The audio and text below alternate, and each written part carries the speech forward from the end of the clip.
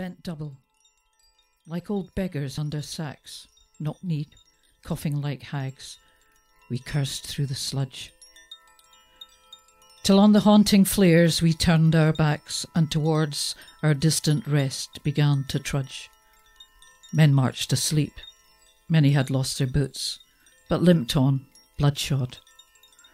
All went lame, all blind, drunk with fatigue, deaf even to the hoots of gas shells dropping softly behind. Gas! Gas! Quick, boys!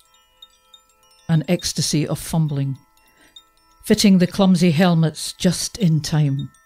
But someone still was yelling out and stumbling and floundering like a man in fire or lime.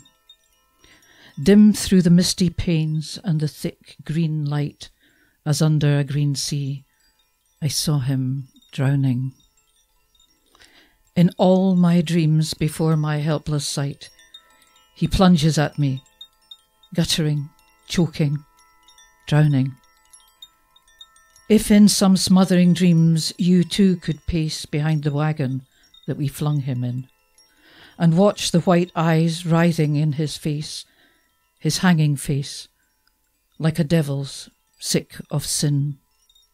If you could hear at every jolt the blood come gurgling from the froth-corrupted lungs, obscene as cancer, bitter as the cud, of vile, incurable sores on innocent tongues, my friend, you would not tell with such high zest to the children ardent for some desperate glory the old lie, Dulce et decorum est, pro patria mori.